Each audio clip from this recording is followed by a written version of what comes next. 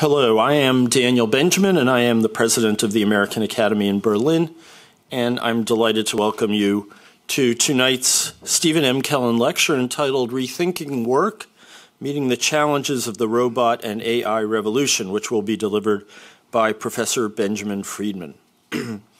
First, a word about the man for whom this lecture is named, Stephen Kellen. For those of you who don't know the Academy well, Stephen Kellen and his wife, Anna Maria Kellen, were the absolutely essential movers behind the establishment of our institution. And today we find ourselves in the home of Anna Maria's parents, Hans and Ludmila Arnold. Stephen Kellen was born in Berlin and raised here, but was forced to leave the city in 1936 because of his Jewish ancestry, and yet he remained deeply committed to this city for the rest of his life. He showed both vision and courage after World War II by being one of the very first financiers to grasp the imperative of getting Germany's major corporations back on their feet, as well as such cultural institutions as the Berlin Philharmonic. In the 1990s, when Ambassador Richard Holbrooke brought the idea of the American Academy to Stephen Kellen and to Anna Maria, he immediately grasped, that is to say, Stephen Kellen immediately grasped the value of the idea, and he and Anna Maria provided the founding gift for the renovation of the American Academy in 1994. And today, the building in which we meet is the Hans Arnold Center. The Kellen-Arnold family has remained deeply and very generously involved in the Academy to this day, and we are profoundly grateful for their support. This particular lectureship has been endowed since 2004 and has brought quite a number of leading figures to the Academy each year, among them economist Paul Volcker and Joe Stiglitz, as well as technology entrepreneur Eric Schmidt. Turning to tonight's talk, well, it is certainly no overstatement to say we find ourselves in the midst of a multiplicity of crises of the utmost urgency. To our east, the kind of war that many had thought impossible in contemporary Europe is being waged, and the horrors, as we saw anew this week in the photographs from Bucha, are staggering. We continue to have a pandemic that we cannot shake, and even our numbers here at the Academy at this particular event have been almost halved in the last 72 hours. As followers of German politics will know, politicians here are fairly dumbfounded on this challenge and are reversing themselves every day on what measures should be taken. But there are also challenges further off which might themselves become long-term crises if not addressed early and comprehensively. And the question of whether our ingenuity is going to destroy our jobs through robotics and AI is certainly high on the list of those crises, or potential crises, I should say. Hardly a day goes by in which new achievements in this field are lauded, and we wonder what social impact the new breakthroughs will bring. Well, to deepen our understanding of these issues tonight, we will hear from Benjamin Friedman, the William Joseph Mayer Professor of Political Economy at Harvard, where he has taught for nearly 5 decades and where he received 3 of 4 degrees, including his doctorate. The 4th, I hasten to add, he received at the other original Cambridge, where he was a Marshall Scholar.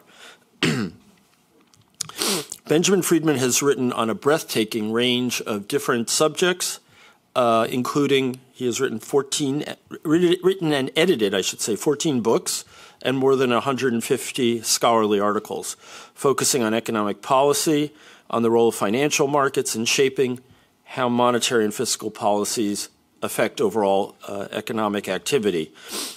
He writes frequently, I'm glad to say for the rest of us, non-economists, especially in the New York Review of Books. His first 2 books of general interest were called The Moral Consequences of Economic Growth and Day of Reckoning, The Consequences of American Economic Policy Under Reagan and After.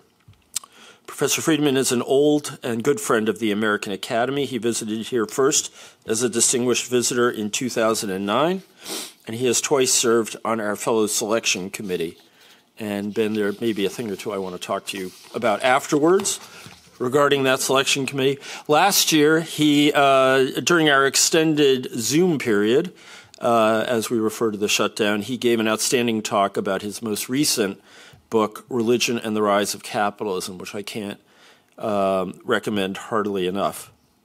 And while all those accomplishments are as remarkable as can be, I am hugely impressed, and I think I said this last time as well, by one other accomplishment not listed on your webpage, and that is that together with your wife Barbara, who I'm glad is also here tonight, you've raised two scholars, both of whom are already tenured at Ivy League institutions.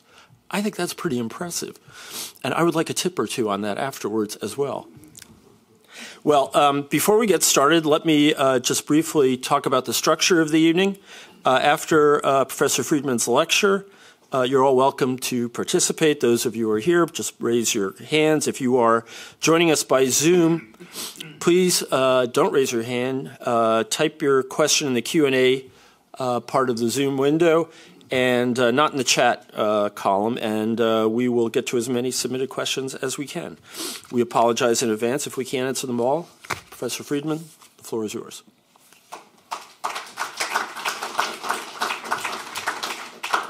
Well, thank you, Dan, for that very generous introduction. I'm delighted to be here at the Academy again. I've now been here enough that regard this as a familiar setting, and I very much appreciate your inviting me. And I also want to take advantage of the opportunity to thank your staff for their warm hospitality. I don't see Jessica sitting in the back of the room, but the whole staff had just been extremely kind to Barbara and me during our stay here, and we very much appreciate it. Now, the subject I want to talk about this evening is the challenge. And what I mean by the challenge is not just the challenge to our economy. I'm more interested in the challenge to our politics, to our society, and ultimately, as I'll explain at the end, to the moral character of the society, coming from what I see as the radical changes that will be underway in the next generation in the labor market. These challenges are coming from two sources. One you will recognize here, and the other is AI. And I know there are people present who are very adept at knowing the difference between what's a robot and what's a piece of artificial intelligence. And I'm going to steer away from that. My interest in this subject is not as a technology person. When I teach students about this at Harvard, I explain that if they want to know what goes on the inside of a robot, I know less about that than anybody in the room. That's not my concern. I'm interested in the society and in our politics. Now, I want to start by showing two videos to warn you. The first one takes about 3 minutes. The second one takes about 15 seconds. The timing is not accidental. And I want to focus on manufacturing. Manufacturing, as you may know, is in the United States the leading opportunity for high-income jobs, not high-income Bill Gates style, but still very solid above-median income employment for people who do not have college educations. And this has been true in the United States for well over 100 years. I want to look at the way manufacturing was done 100 years ago, and I want to look at the way in which it's done today, and I've deliberately picked what has always been the flagship piece of manufacturing for our economy, and that is the automobile sector. So let's see if I can get the first video to play, and to repeat, it takes about 3 minutes.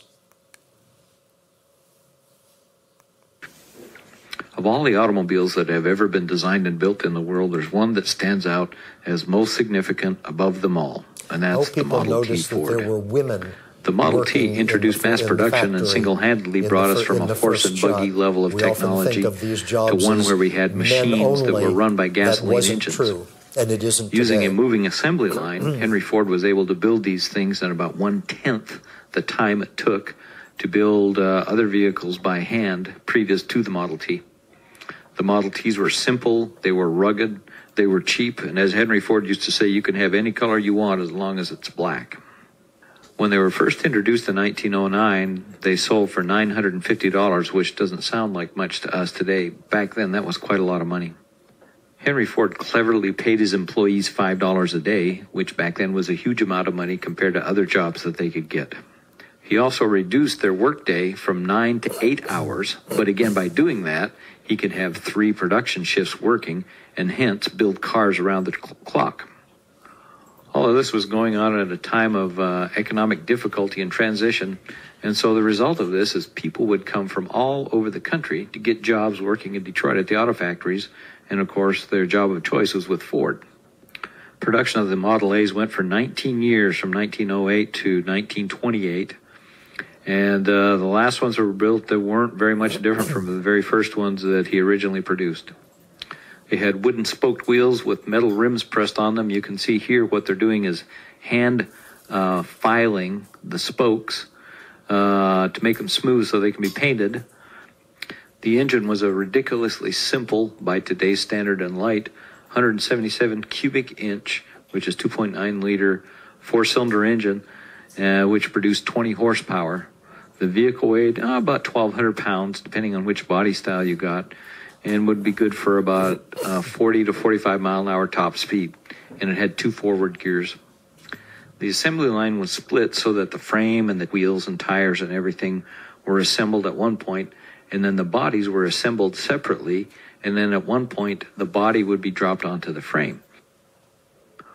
Over the years, an enormous number of body styles were created. You had a touring car, a roadster pickup, a ton truck, a closed cab ton truck, a coupe, a 2-door, a 4-door, a center door, a station wagon, and a convertible. Pretty versatile vehicle. Eventually, the Model T was replaced by a Model A, which was a modernized, stylized version of a vehicle that looked quite the same. Okay, so that was the core of manufacturing 100 years ago. And so now we're going to look at automobile manufacturing today. We're not going to look at Ford, we're going to look at Tesla. Okay, so here's a Tesla factory.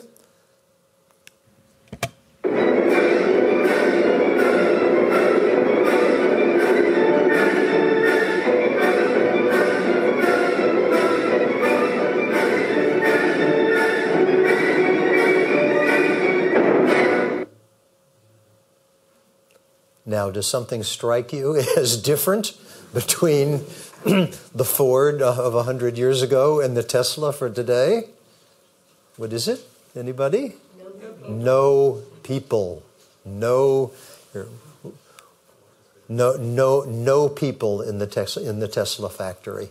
They have some executives and some technicians off on the side, but the production process has no people. Now, we have today in the United States about 12 million, so we're talking pretty good size groups of people, 12 million manufacturing workers. I'll take another one now from the services industry. Let's look at delivery services. This is what we think of as delivery today. This is also not as big as manufacturing, but it's not trivial either. We have 4 million people working in the delivery industry. Once again, it's a high income, that is to say, above median income job for people who do not have anything more than a high school education. Well, what's the future of the delivery industry? Well, is this what we're going to have, delivering our packages? I don't think that's going to happen anytime soon, but as I'll explain as we go forward, I think there will be changes even within the delivery industry that will be comparable to what's happening in manufacturing. So that whether we're looking at manufacturing, that's 12 million people, delivery is 4 million people, construction is 7 million people, this starts to add up, and this is the core of where the high-income jobs are for people without college educations. Now, here's the challenge as I see it. The first one is a familiar one. The issue, which many other people have discussed, is whether the coming generation of citizens, I'm thinking mostly about the United States, but I think these problems are more generic, whether the coming generation of citizens will have meaningful work to do? Are there going to be jobs? My answer is going to be yes. So just to anticipate. But second, then I want to go on to the question of what those jobs will be like. In the first instance, in the sense of the wage, but second, the sense that people get of meaningfulness in their work, because people derive satisfaction not just from the money that they take home, but from the activities that they participate in on a regular basis. I think that's where we're going to have a challenge. And then, to me, the challenge is not just for the individuals, but collectively for the society. I think the political and the social, and ultimately, I would argue, the moral character of the society, using moral self-consciously in an 18th century sense, the moral character of the society is very much at risk, and therefore we have to contemplate very seriously what can we do and what should we do. Now, I want to begin with a familiar distinction that economists emphasize, but that I think receives much too much attention, and I will explain why. The question is whether technology is a substitute for labor, in the sense that a job that used to be done by a human is now done by a machine, think the Tesla factory, so that labor is simply no longer needed for some task. We can think of lots of examples. One is telephone operators. We don't have telephone operators anymore. I'm just barely at the cusp of remembering when you would pick up the receiver and talk to a telephone operator. One that I do remember quite well, however, is elevator operators. Today, except for ornamental purposes in some settings, we don't have elevator operators anymore. So these are pure examples of the technology as a substitute for labor. The alternative is that technology is a complement to labor. Technology makes labor more productive, and because technology makes the labor more productive, we don't necessarily need as much of it. So here's an example. This is not very high-tech. That's a vacuum cleaner.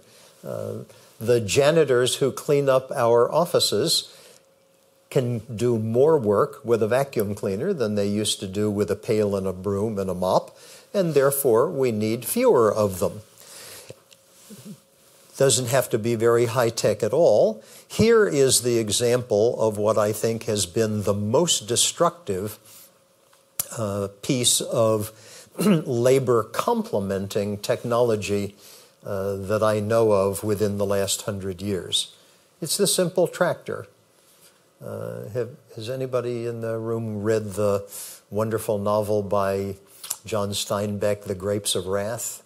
Well, if you've read the novel, what you remember is that it's all about these Oklahoma farmers being driven off the land. What is it that drove them off the land? Steinbeck is explicit. It's partly the Dust Bowl experience of the 1930s, but the novel, that's what's remembered in the novel, but the book is very explicit also. What's driving these people off the land is that. It's the tractor. Once the tractor was introduced, then the need for human labor to guide the horses to pull either the plow or the reaper was much reduced. And as I say, this is the outstanding example, as Steinbeck portrays with great pathos in the novel. All of these Okies, as they were called, were driven away. Most of them went to Orange County, California, with great hardship. Here's the famous Dorothea Lange portrait of the migrant mother. So the fact that technology might be a complement to labor rather than a substitute for labor is not necessarily very comforting from this perspective. Either way, it means that there's less demand for human labor. Now, on the other side, which is what makes this an interesting economic situation, on the other side are three economic forces that I want to put on the table because they're very important.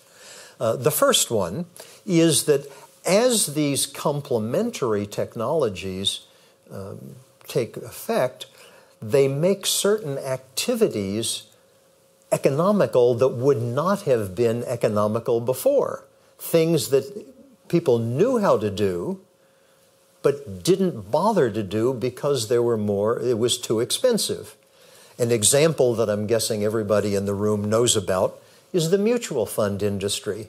Everybody always knew about the principle of having a fund in which individual share owners of the fund would own their proportionate piece of 50 or 100 or even 500 different stocks or bonds or whatever. But it was too expensive to operate a mutual fund like that. What is it that made the mutual fund economical? It was the computer industry.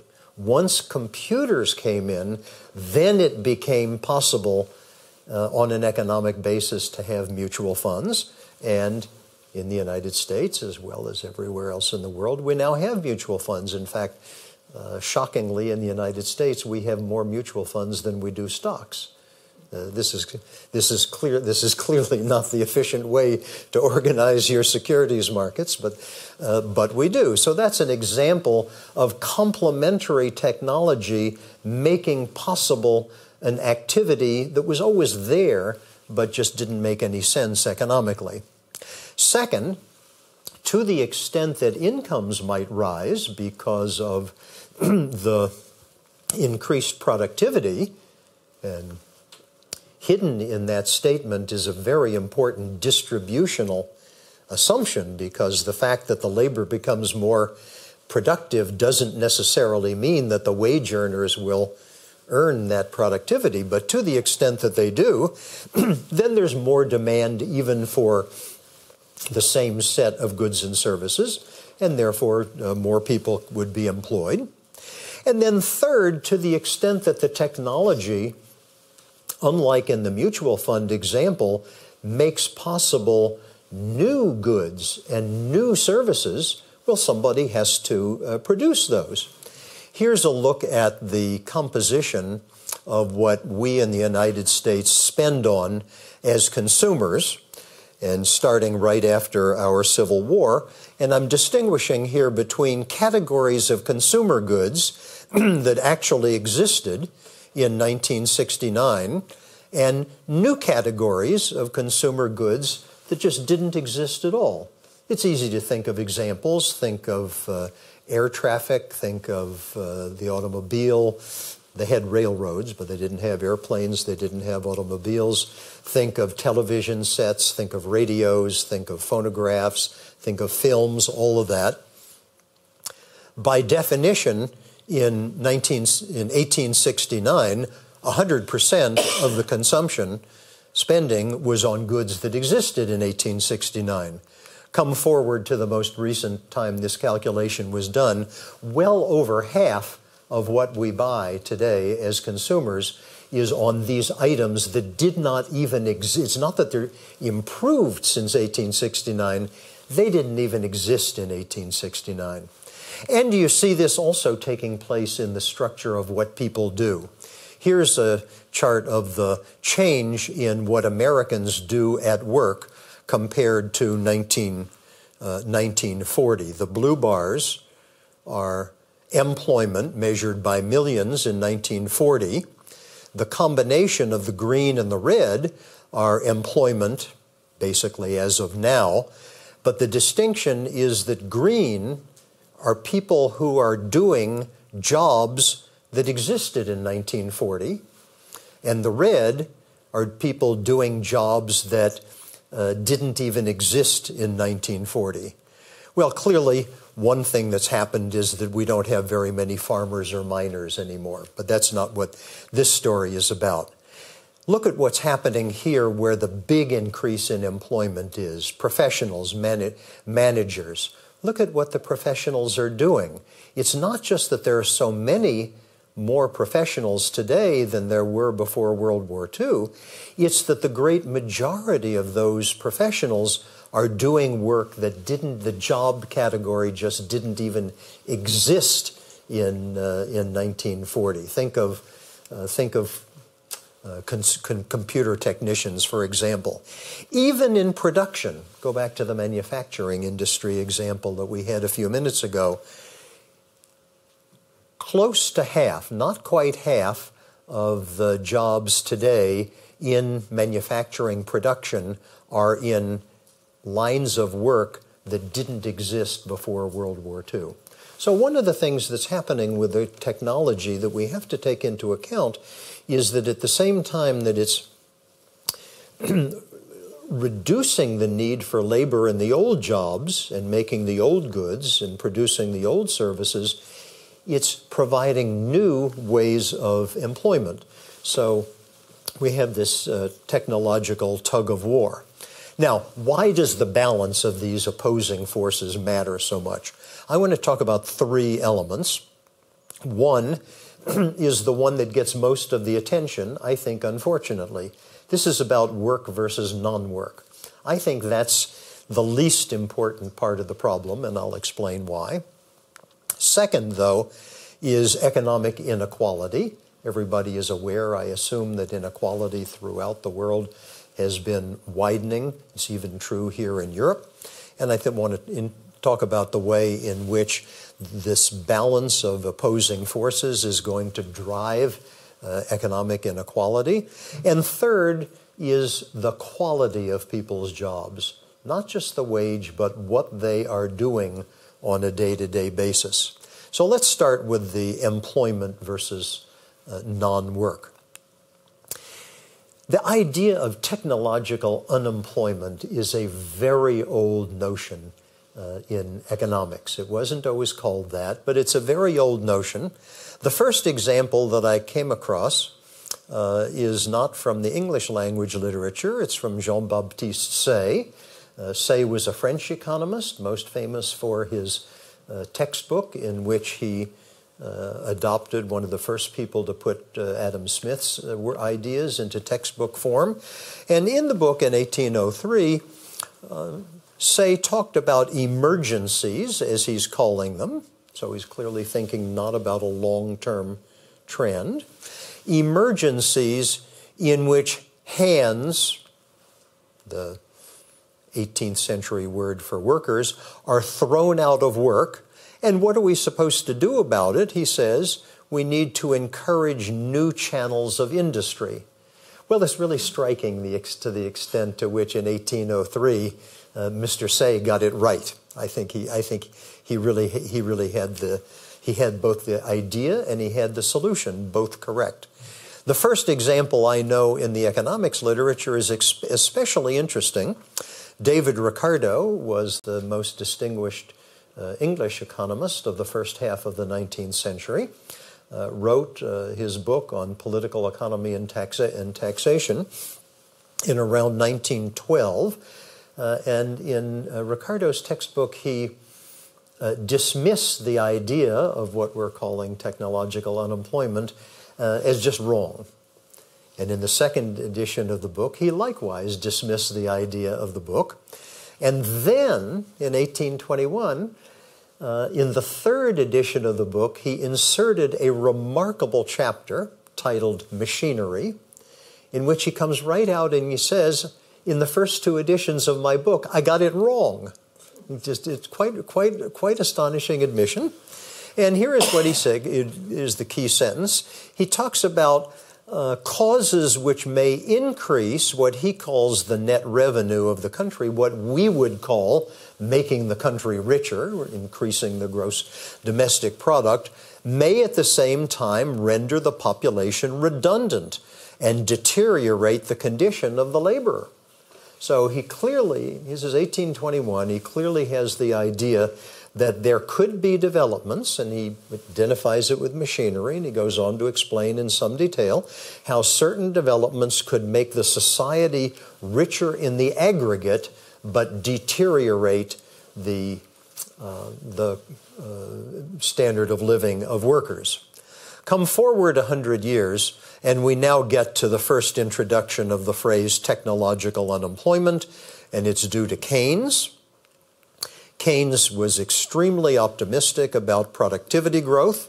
He turned out to be right.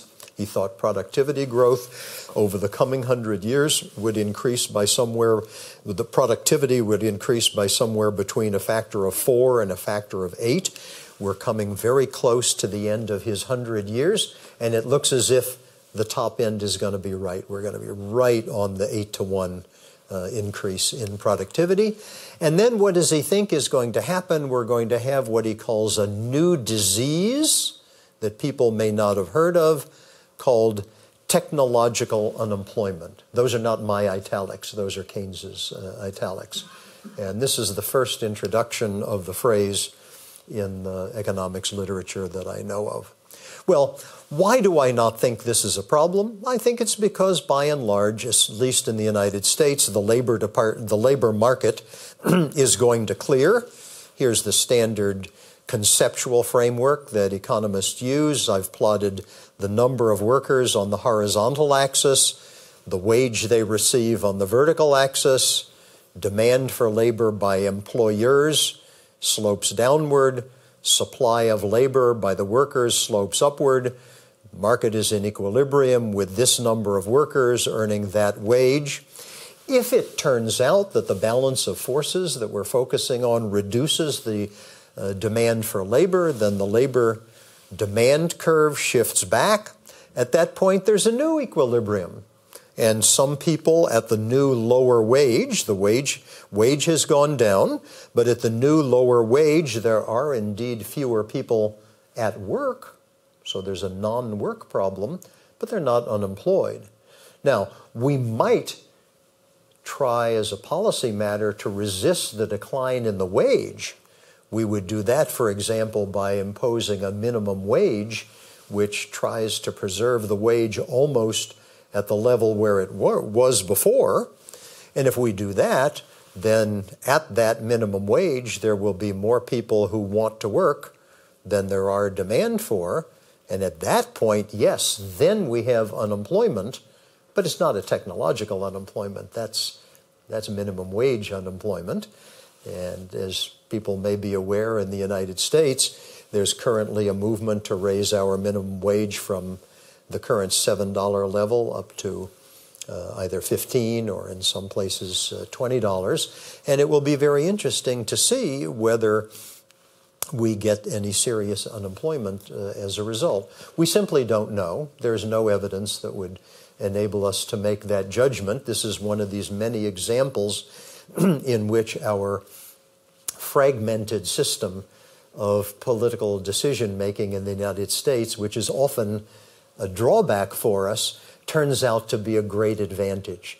We don't have to have the debate over the $15 minimum wage at the national level. We're having it at the state level. We're having it at the individual city level. And so as we go forward, we're going to find out what the effect is.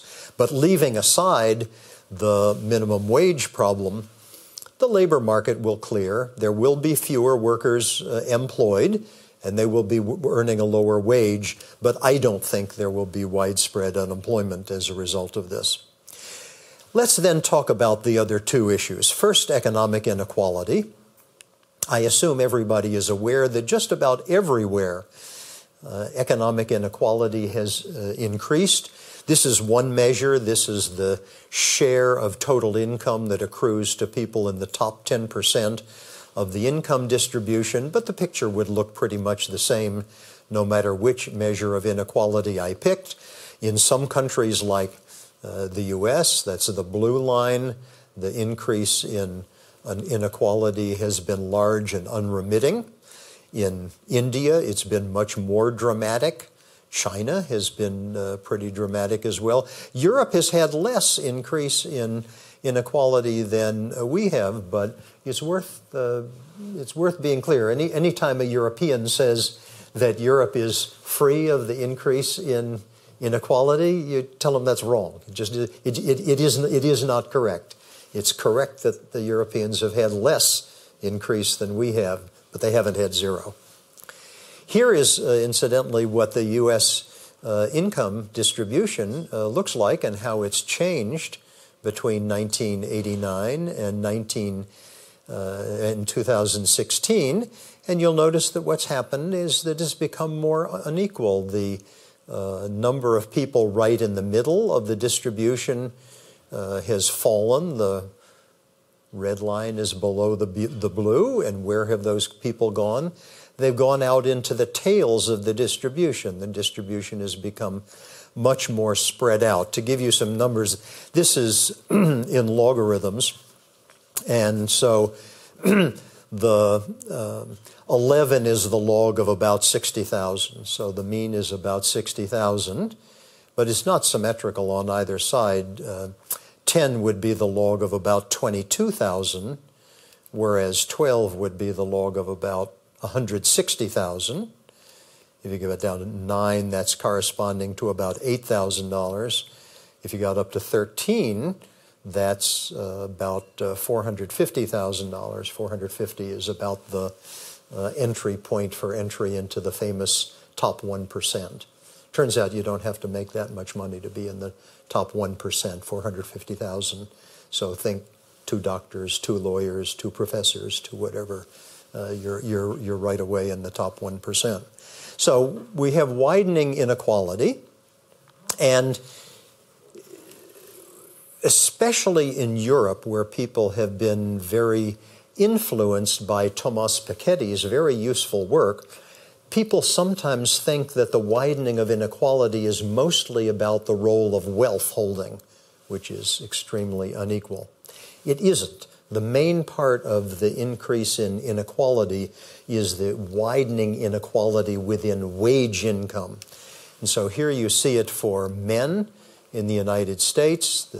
This is what's happening. This is the strong increase in people in the top 10th percentile. This is the 10th percentile, 10 from the top.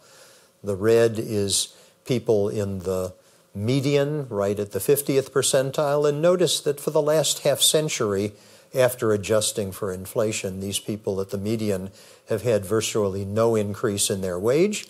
And for the people in the bottom, this is the 90th percentile, they're actually earning less today than they were back in the early 70s. The situation is not quite so severe. This is the same thing for women, 10th percentile, 50th, and 90th. So we have very sharply widening inequality even within wage income. Now, where is this coming from? It's coming from this change in the occupational structure that we were looking at a minute ago for the United States. Here we have it for, 16 EU countries. And what we see is that this is dividing up the change in employment over nearly a 2-decade period between low-paying occupations, middle and high-paying. In every one of these European countries, there has been a shrinkage in middle-income occupations. In every one except 2, namely Luxembourg and Finland, this has been balanced in part by an increase in low-paying occupations, and in every one of the 16, part of the balancing is by high-paying. So we have this bifurcation of the labor market. It's a hollowing out of the middle of the income distribution, not just at random, it's a hollowing out because those jobs that pay middle income wages are disappearing and being replaced by either low income jobs or high income jobs. Germany has had less of this than other countries, but even in Germany we see a hollowing out of the middle, and I'm guessing that it will continue on. So the phenomenon that we're talking about is very much a driver of this widening inequality that, of course, has very severe political and social implications in most of our countries. Let me now talk about the quality of people's jobs. To repeat, people get satisfaction from their jobs not just because they take home money, but because they get to feel pleased with themselves for what they are doing on the job on a day-to-day basis. The awkward phrase that I have been using to describe this problem is de-skilling. I would be very grateful if anybody in this group could suggest a better phrase for me. So take in the spirit of leaving an unproved theorem on a colleague's desk. Take that as an assignment, if you will. If you could come up with a better phrase. What do I have in mind? As I mentioned before, we have about 4 million people in the United States doing delivery services. Think the FedEx truck, think the UPS truck. These are very stable, high-income jobs for people who do not have college educations. Now, I know people who think that within finite time these will be replaced either by the drone we were looking at before or by the trucks will be speeding around our streets with no people in them. I don't believe that's the case. I believe that even 20 years from now these trucks will have people in them. But ask yourself, what will the person in the truck be doing? He or she won't be plotting the route from one drop-off point to the next. That's being done already by computer in the same way that your Uber driver doesn't plot the route. When you take an Uber, you can see the route being shown to the driver right there up on the dashboard. So the driver isn't going to be plotting the route. The driver isn't going to be deciding what's the ordering of the destinations. I don't think the driver is really going to even be driving the car most of the time. I think what the driver is going to be doing is picking up the package and running it up to your doorstep and coming back into the car and the truck. And as the truck speeds off into the next destination, the person will take out the touch screen, which they already have, and push the picture icon to indicate that the package was left at your doorstep, or if you live in an apartment building, the different icon to indicate that it's left in your delivery room. Well, think a minute about the difference between the skill requirement for that job and the skill requirement that in recent years we've known for UPS drivers. This is degrading, de-skilling the job to the level of the checkout guy at the McDonald's. The checkout guy at the McDonald's doesn't need to know anything. All he has to do is push the picture icon saying you bought the cheeseburger, and the machine does the rest. And so you know two things, I think. One is that as the job gets de-skilled so that the skill requirement for driving a UPS truck is comparable to the skill requirement for a McDonald's checkout person, the wage at UPS will devolve down onto McDonald's wages. And the second thing you know is that people will have the same attitude toward the job that the McDonald's people do. These people will not go away thinking that they're doing something meaningful and rewarding and remunerative.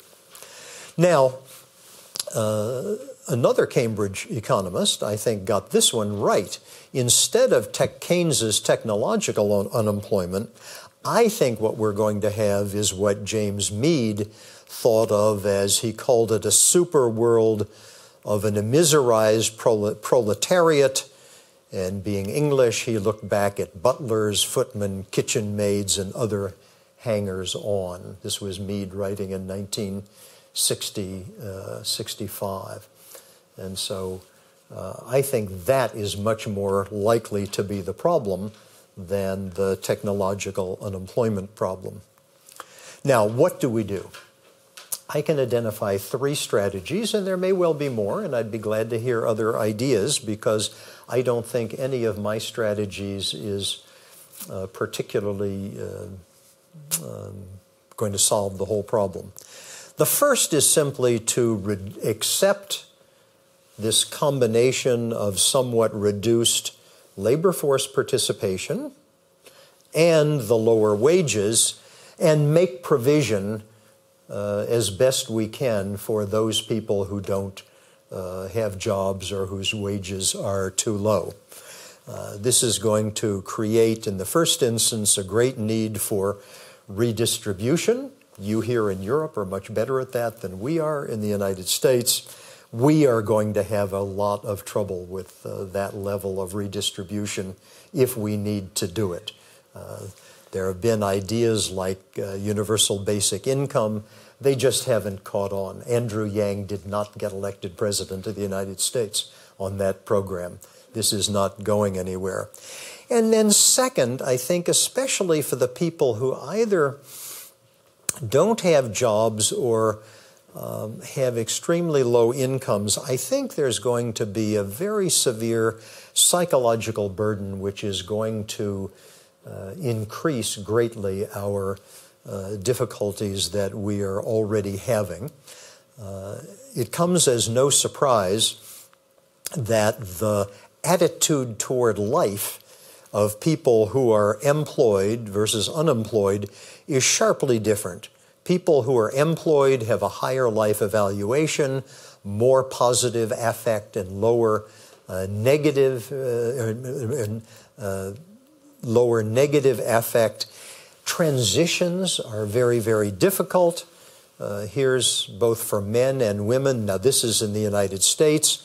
This shows what happens when people get unemployed. This is the erosion of what the psychologists call SWB, subjective well-being.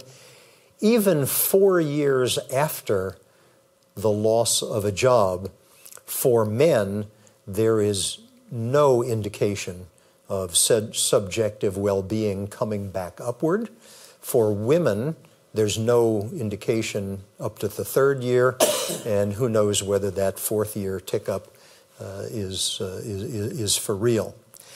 In the United States, we also have a very severe problem now of what we call deaths of despair, basically voluntary deaths, some combination of suicide, drugs, and alcohol. We're up to about 200,000 of those a year. These are the cohort experiences. So this is the cohort of people born in 1980.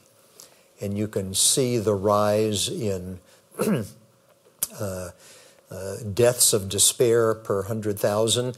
And you can see how before World War II, there was basically no changes, but starting in the post-war period, every 5-year cohort has shifted further and further and further over, so that the deaths of despair problem has become more and more severe. I'm not pretending that the deaths of despair is exclusively because of labor market issues, but everybody who's looked at this concludes that labor market issues are a big part of the story. Now, why is this? I think it's very easy to understand. This is quite central to Western thinking going all the way back. And when I say all the way back, here we are, the Hebrew Bible. The first chapter of the Bible is about the creation. And then we move on in chapter 2 to the view of what has happened. And it's quite dramatic that the word work appears 3 times in succession. They didn't have to do that. But 3 times they referred to the act of creation as work. And moreover, what doesn't come through in the English is that the word that's being translated as work is the word for free labor.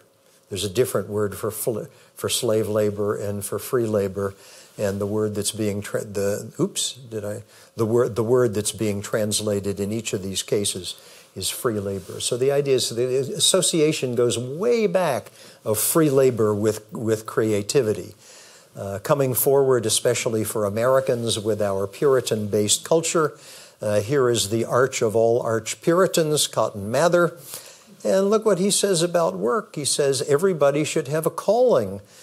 Mather refers to every Christian, but he lived in a place where non-Christians weren't allowed to live anyway. So he's distinguishing between those and others. So he says everybody should have a calling.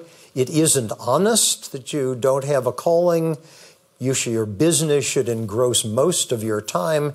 To be without a calling is a violation of the eighth commandment. We always think about the eighth commandment as about stealing. He thinks of it as about having a business. But it isn't just in the religious sphere.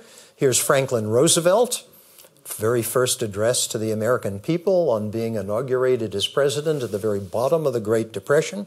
He could have said, our assignment is to get people back to work so that they can earn an income. That would have been a very sensible thing to say at the bottom of the Great Depression. That isn't what Roosevelt chose to say.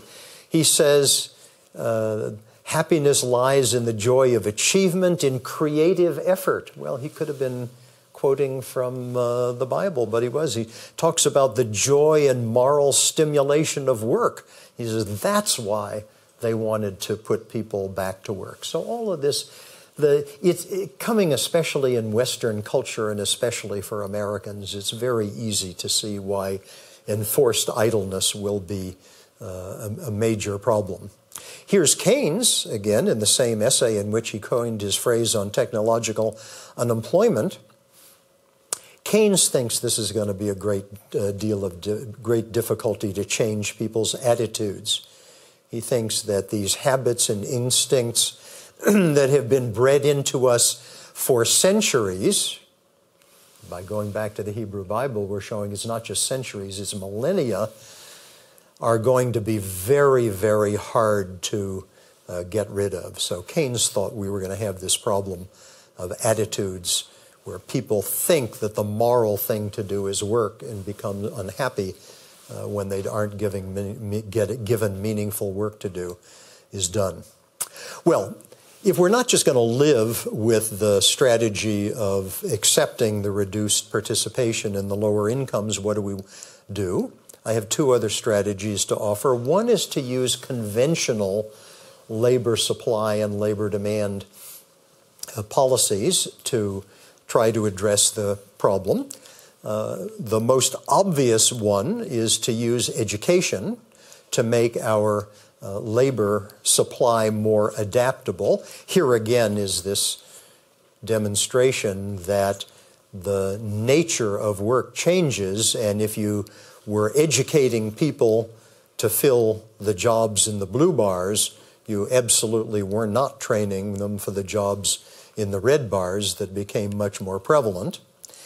And we see this in the labor force. This is the participation rate in the labor force of men in prime working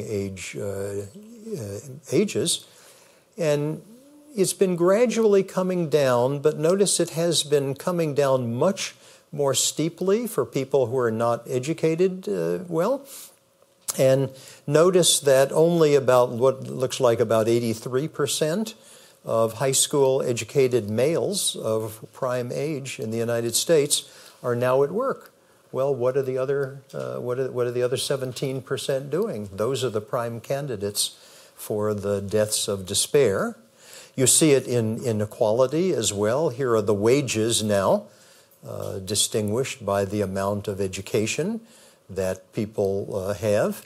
Either high school graduates, that's the yellow, or the high school dropouts, and even people with some, but not a complete college education, after adjustment for inflation, are earning less today, if they're men, than they were 50 years ago. That's really shocking, or than their grandparents were earning 50 years ago.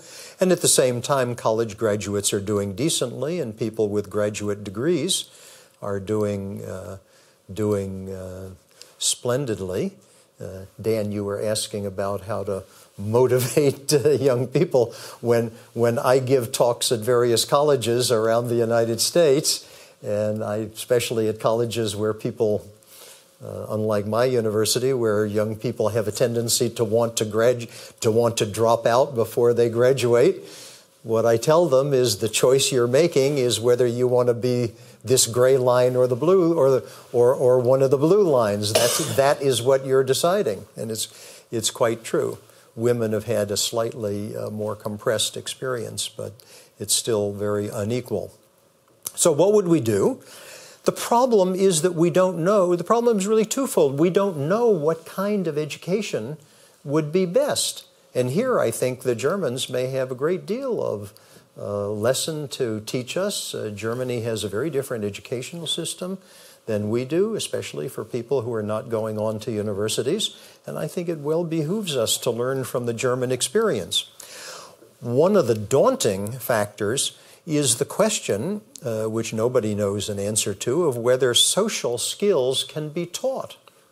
There's an increasing amount of evidence. I think of my Harvard colleague Dave Deming, I think of Jim Heckman at Chicago, I think of other people, demonstrating that social skills are becoming increasingly important for people's labor market experience. People who rank high by social skills are more likely to graduate from high school, more likely to go on to college, more likely to have stable job market attachment after they graduate from whatever they're going to graduate from.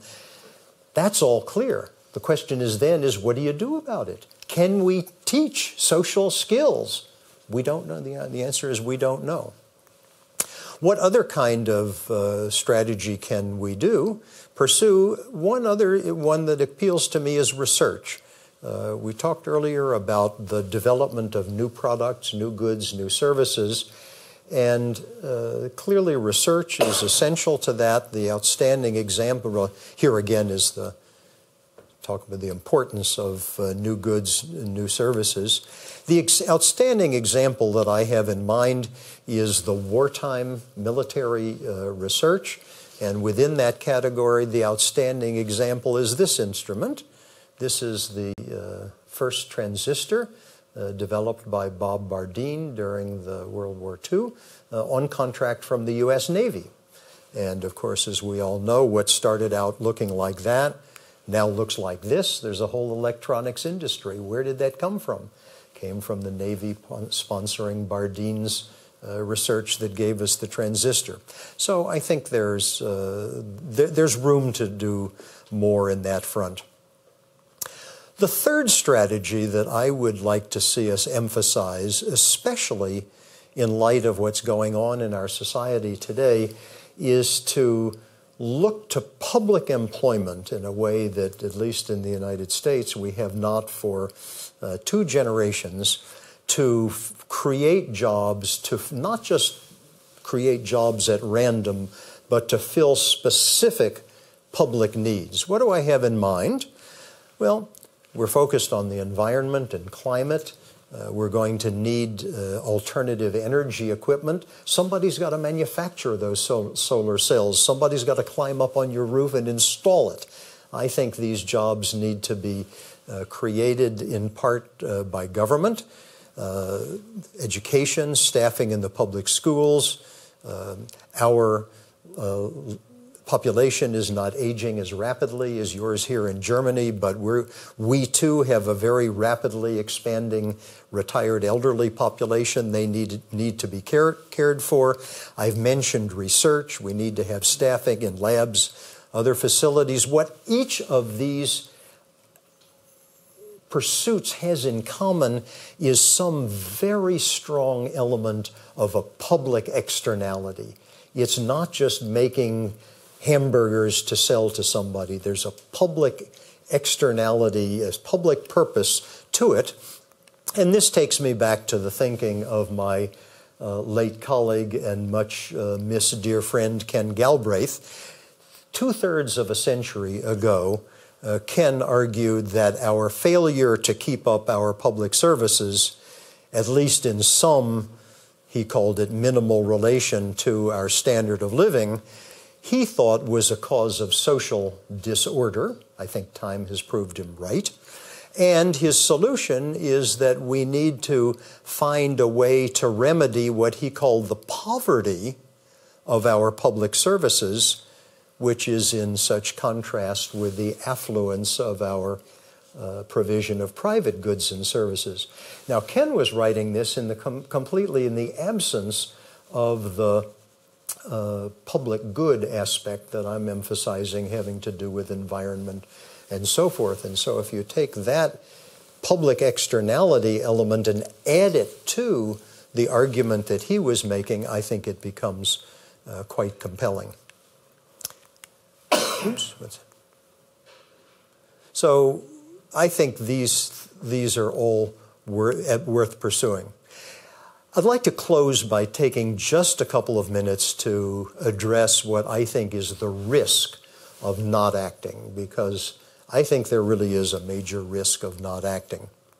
One of the principal findings of a part of my own research is that whether a society experiences sustained improvements in living standards broadly spread across the population or not makes an enormous difference in the political, social, and, to repeat, the moral character of the society. When people are experiencing sustained increases in their material living standards, and they have some reason for confidence that that increase will continue, that's the circumstance in which societies make improvements in these other non-material aspects of their lives. And conversely, when people experience stagnation or worse in their material living standards, not only is there not any improvement, but often there are reversals, and often quite disastrously so. And what does some of this look like? Well, here are some of the consequences whenever living standards stagnate. And it's clear that, at least in the United States, but I would argue elsewhere, we are experiencing exactly these today: increasing reluctance to make economic opportunities available in the society, growing intolerance. The most obvious one in all of our countries is antipathy toward immigrants, but as an American, I of course think about race relations, diminished generosity to the poor, and even, as we've seen so dramatically recently in the U.S., an erosion of commitment to democratic institutions. These are not just accidents. These are the predictable pathologies that ensue whenever a society experiences sustained stagnation in living standards for the broad bulk of the population. And I think that's what we've got today in my country. The red line here is the increase in per capita GDP, and there's basically been no slowdown in that. But starting around 1980, the blue line, which is the income of the median American family, the family right in the middle of the income distribution, started not to keep up. It kept up just fine until about 1980, and then departed. And I think much of the pathology that we see today has to do with this period of about 20 years in which the family in the middle of the income distribution had absolutely no increase in its standard of living. This compares with other periods of stagnation in the past. So we have this risk, I think, if we don't act, of a kind of vicious circle in which economic stagnation, coming in part, not only, but coming in part from these technological trends, will create political and social rigidities, and the political and social rigidities in turn will make it impossible to deal with the economic stagnation. And alas, we've seen this before, and usually the route out is not pretty. So I would argue that we have a fairly urgent need to confront the problem that we face, and I would say that in light of our other urgent public needs, things like climate, things like caring for the elderly population, we should treat this technological threat as not just a threat, but an opportunity to address in a public way these externalities that are there and are currently not addressed. So the need is urgent. I think we have some things that we know of that we can do, but we need to find more. Dan, why don't I stop and we'll let other people get in the conversation. I'm trying to mimic your optimism, because you have a way of delivering really bad news in a cheerful sort of way. And, you know, they always called it the dismal science, but, you know, you have a way of making us want to do something good about it, and I think that's quite... I reject the dismal science. I mean, dismal science was a phrase coined by Carlyle in the middle of the 19th century, and you could easily see why, coming off of this period in which the thinking was shaped by people like Malthus and Mill and Marx, you could understand why Carlyle thought that way. But I think that's a mischaracterization. One should go back to Smith. Economics was and still is a product of the Enlightenment, and it shares the fundamental optimism about the human enterprise, which was at the core of Enlightenment thinking. And so if Carlyle had known Smith and Hume instead of Mill and Marx, he would have done a lot better. Well, you know, I think the other part of the story there is that Carlyle was projecting, because he was himself a rather depressive type. I didn't know this. Oh, yes. Well, one of my all-time favorite lines comes from one of his biographers, who once said there must have been a beneficent God because he married Carlyle to Mrs. Carlyle, thereby making 2 people unhappy instead of 4. So there's some things you don't forget. So I am going to prime the pump here, to use a good economic phrase, with a question or two of my own. And the first question I want to ask is, you treated in this discussion, admittedly for us laymen, robotics and AI as being essentially causes of this long-term development of the same nature. And from what I read, which is haphazard, I get the sense that AI is a different, potentially a different kind of problem. For one thing, there's a lot of talk about AI eliminating jobs from the upper reaches of the economy.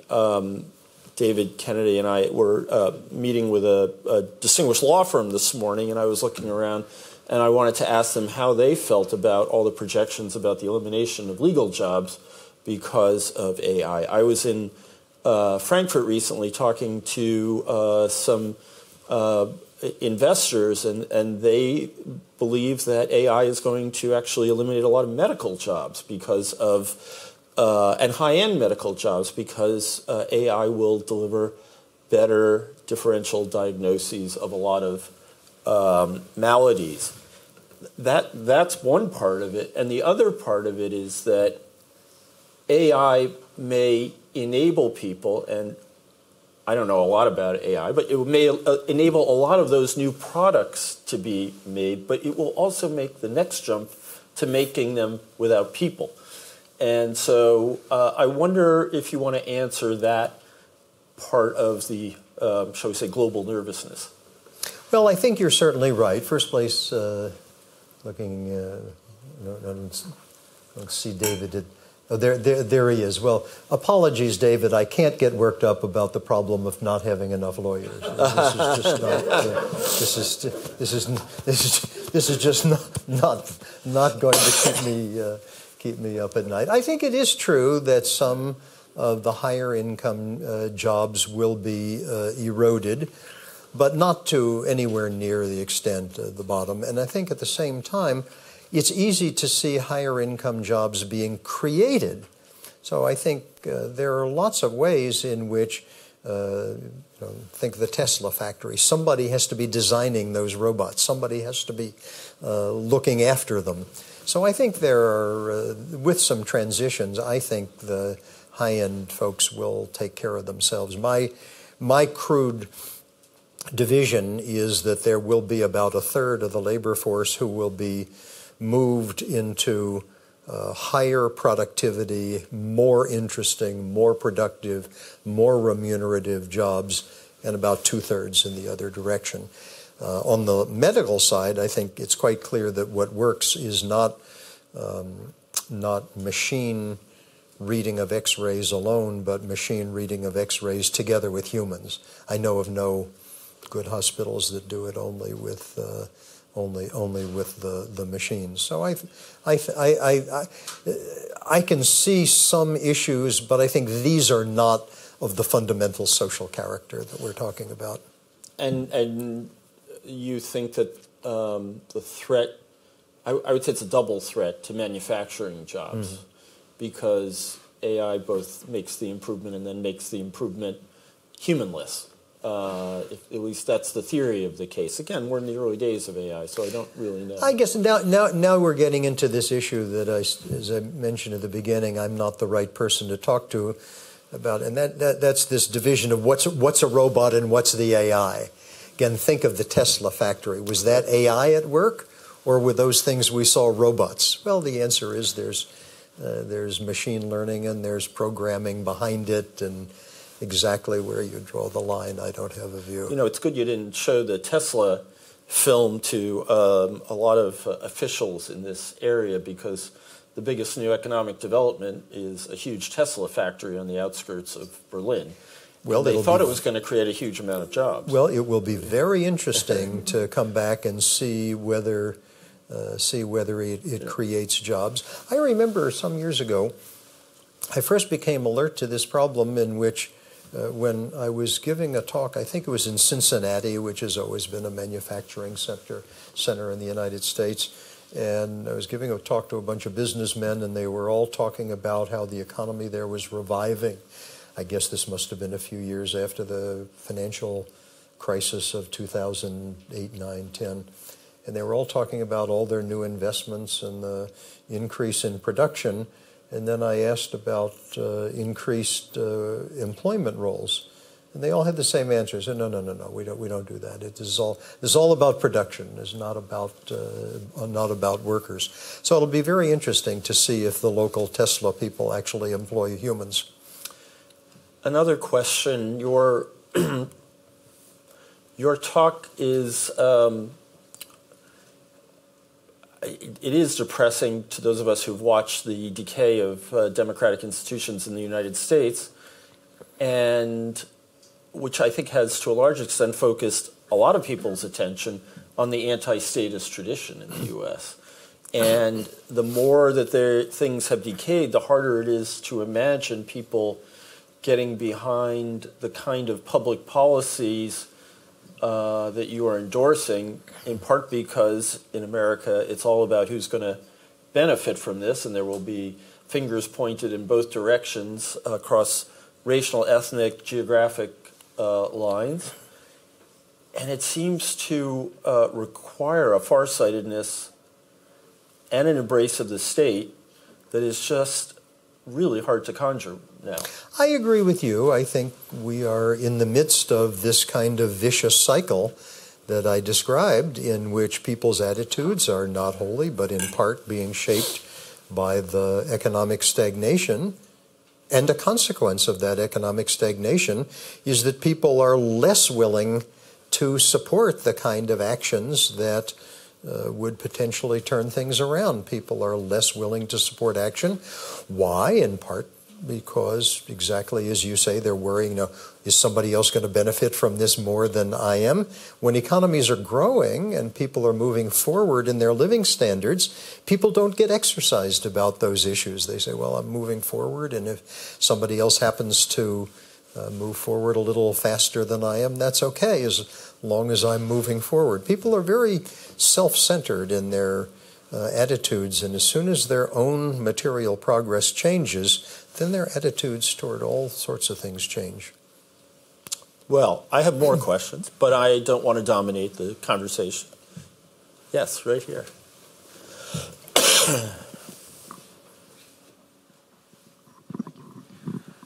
Well, I would like to hear your opinion on some recent trends we are seeing, especially in the labor market in the United States, where we are speaking about this great resignation and the reasons for that. So maybe there are two trends you didn't speak about. like negative demographics, and the other one probably also kind of deglobalization that brings labor back to probably to the West. So how do you see these two big trends or questions? Well, on the Great Resignation, I think it is possible that the inequality has just gotten too great, and then what's going to correct it could be the reduced willingness of people to work at those lower end wages. You don't see the lawyers and the doctors quitting their jobs. You see people in quite low wage occupations. Now the question, which I haven't understood yet, and I'm not sure anybody does, is what are these people doing for a living who resigned? Are they going to be out of work permanently? Are they going to be living off of something else? It's very difficult to do that indefinitely on our limited welfare system in the U.S. So I think it is entirely possible, if you think of that chart that I showed showing the increase in the college educated wages and the actual decline after inflation in high school dropouts and high school educated people, it's entirely possible that people have gotten to the point of saying, well, I don't want to work for that anymore. And then the question is, who are they? Are they older people who are retiring early? The first age at which people can draw Social Security benefits is 62, I think. So is that what's going on, or is it people who are 30? If they're 30, what are they going to do? I don't think we know. Now the trends you mentioned are there, and we're going to find out. I think it'll be very interesting 2-3 years from now to see whether these people have remained out of work or gone back into the labor force. Hard to say. If enough people drop out, then get some wage compression as firms find that in order to hire people to take the jobs, you need to pay more wages. This would not be all bad if it were true. Professor Kennedy. Yeah. So I wonder if you could speak to the issue of structuring the labor market as one of the possible solutions. So the other thing people sometimes talk about is doing something in the way that labor is structured so that the remuneration to labor is higher. So obviously unionization or social norms that have jobs which only men can do so that the competition for those jobs is lower, or only women can do, stuff like that. So that there would be regulatory approaches other than the minimum wage that might change the relative power of labor in its negotiations with employers. Is that real, or is that yesterday's solution to tomorrow's problem? My reading of it is that if we were to return to a more viable labor union movement in the United States, that probably would address some elements of the inequality.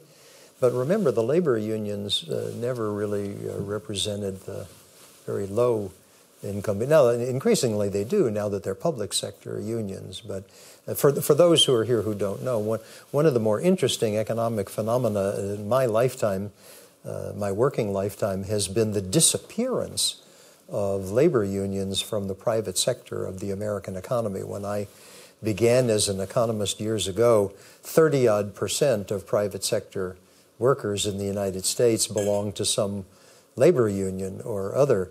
Today it's now down to 7%, and moreover it's continuing to fall all the time. There was a time in which whoever was ahead of our main labor federation, the AFL's CIO, was an absolute household name and would be meeting with the president all the time, would be on the front page of the newspapers. For many years it was a man named George Meany, and then he retired and he was succeeded by his right-hand person, Lane Kirkland. I don't think I could tell you the name of the person who is today the head of the... David, you probably could. No. You can't either. So I do not know the name of the person who currently heads the AFL-CIO. I think it's a woman. Do you know, Dan? Well, until recently, wasn't it Rich Trumka? And then he died, and now I don't know who. But you know, you get a 2-year grace period on a question like this. Well, I don't. But the whole point is, this is not somebody that you see. Now, as to these structural things, as you no doubt know, economists always think that fewer restrictions are better than more. And so instead of having certain jobs that are reserved for men, my approach would be have fewer, have more jobs that are open to anybody, because historically those things have led to very perverse outcomes, especially in the United States, where we had a large racial component of this. There were all sorts of jobs that were not open to blacks. So I would not want to think of that as part of the solution. So I'm going to ask one question from our Zoom audience. Thank you for your impressive analysis. Your discussion of the sources of inequality, especially in the U.S., does not center on trade, and you are in good company with most economists. I suspect it's an economist who wrote this. The decline in public services, technology, and other factors account for most of the growing inequality in your view. How and why have populist movements of right and left persuaded voters that trade is the main culprit, and how do you change that? Well, I think the attitude, I didn't really go into the sources of the inequality, except that I was talking about technology here because that's the topic of the evening. Right. I am, I guess I should address the person behind the camera. I'm more sympathetic to the role of trade, and I think attitudes are changing. My reading of this is that if you asked economists to rank the leading sources of the widening inequality over the last half a century, what they would probably put in first place is the gap in so many countries between the demands of the technology and what's being supplied by the education system, and we have that worse in the United States, but it's true elsewhere as well. And then I'm guessing most economists would talk about, they might not explicitly put it in terms of trade. I think the way they would put it would be that within the past 30 years, we've had the entry of roughly 1.5 billion new workers into the world, the effective world labor force, coming largely from China and India. But thinking about it, that has to be about trade, because if we didn't trade with China and India, then what difference would it make how many Chinese workers and how many Indian workers were in the export sector? So I think attitudes are changing, and my guess is most economists would put trade as number 2. I would. The fault that I at first thought you were going to point to is that many people make the mistake of looking at explanations for the widening inequality that are idiosyncratic to the United States, like, for example, the decline of labor unions that Professor Kennedy was just mentioning. And I think that's a mistake, not because these factors aren't playing some role, but here we have this worldwide phenomenon in which everywhere, even in Europe, economic inequality is widening, and therefore to look to explanations that are unique to the United States just can't get you very far. So we have to look at globally relevant explanations, and in that category I would rate the entry of all of these new people into the labor force, translate in your terms trade, I would put that as number 2. So I'm more sympathetic. Okay, we have 3 questions over here. This gentleman first, this gentleman second, this gentleman third. I will pick up the same question. because you started with the technological development. And the impressing middle part of your presentation was about inequality. So I'm interested in the question, what are other reasons and other causes for inequality? How do you see the whole landscape? Because neoliberal politics is not technology in a narrow sense. And tax politics, for example, aren't technological problems. You need a lot of taxes to get the public sector to get the tasks done you proposed. Well, I'll just list some for you, and now here I'm going to make the error I was just talking about. I'm going to list some that are U.S.-centric. So again, I would start with the technological requirements being placed on the labor force versus what the supply of labor can meet. Second, I would put the entry of all of these new workers into the labor force. Third is a technological development as well, and it's the rise of what you could either call the winner-take-all economy or the superstar economy is a different word for it. Because of technology, increasingly the few firms or the few individuals who are at the very top of whatever is the competition are amassing a share of the total reward pool that's wildly out of the range of prior experience. So look, for example, at top athletes, look at top entertainers. Many of them, typically when people on the left talk about billionaires, they're thinking of Bill Gates and Warren Buffett and so forth. There are just as many billionaires who are singers or soccer players or basketball players or whatever. Why is this happening? It's technological, but in a different sense than we were talking. It's technological because everybody can watch the Chicago Bulls on TV. Everybody can watch the Boston Red Sox play on TV. Everybody can watch the World Cup. And it's different from an earlier era in which if people wanted to watch professional sports, they would go to whatever is the local team and watch it play, or if they wanted to listen to music, they would go to the local concert. Now people don't do that. We have telecommunications, so there's that. There's an aspect of it in which there's a first mover advantage. If you're the first mover, look at these firms that are at the absolute top of the pecking order today: Apple, Microsoft, Google, and so forth. These are firms who all have what economists call a first mover advantage. And once they achieve market dominance, they are then able to exploit that to extract what we call rents. And these rents in part flow to the workers, part they flow to the share owners, part they flow to the managers. I think all these things are true. Now, we have in the United States some particular issues. One is the erosion of the labor market. We also, the labor unions. We also have, I think, an erosion of corporate governance in the United States.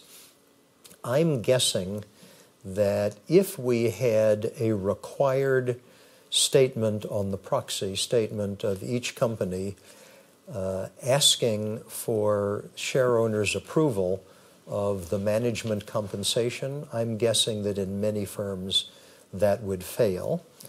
We had a movement, this is quite interesting in terms of so-called corporate democracy. Some years ago, the Securities and Exchange Commission brought in a proposal to allow share owners to vote on the compensation being paid to the top executives of the firm.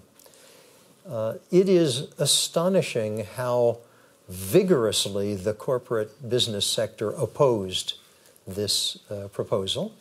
And eventually what passed was a non-binding resolution. But I think there are many companies in which if this were binding, it would fail. So I think we have problems in our corporate governance sector. And we have other idiosyncratic problems as well, one of which you mentioned is the tax sector. I think the tax actions of the 1980s, then followed by the actions of 2001 and 2003, and then the Trump tax cut, all have been very inimical to the after-tax income distribution. What I was looking at before was the before-tax income distribution, but the after-tax income distribution has been even more hit by these various tax changes taking place over the last 40 years. But to repeat, I think it's an error for people in the U.S., as many do, to place too much emphasis on the explanations that are idiosyncratic to the U.S. But there is no lack of explanations for the widening inequality. It's easy to write down a list of a dozen. The trick is not coming up with the list. The trick is knowing which are the dominant explanations, and therefore where the energy of public policy should be focused. And I'm clear in my thinking that number one on the list should be the technology versus the education, and number two should be the entry of all of these Chinese and Indians into the labor force, the world labor force. So we are actually at the end of our time, but I want to get both of these questions in. So if you could make them really quick, we'll collect them both. And I'll try to be brief as well. So that I can get another question in. No, go ahead.